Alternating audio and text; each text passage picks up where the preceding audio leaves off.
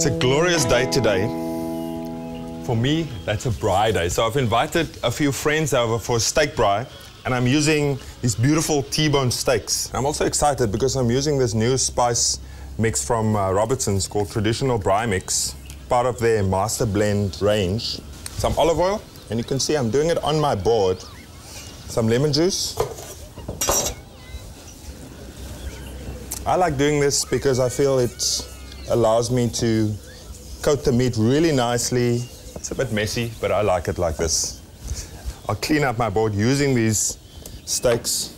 I'll just coat them, then give them a rub like so.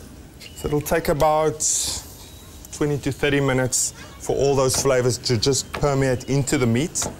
Just enough time for me to take another sip of my wine and go say hi to my friends. Should take a couple of minutes each side. I'm not going to flip them too many times.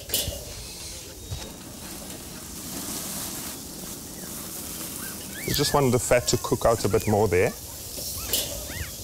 Steak's ready. Smells great, looks awesome. Time to get the guys. Boys, are you ready?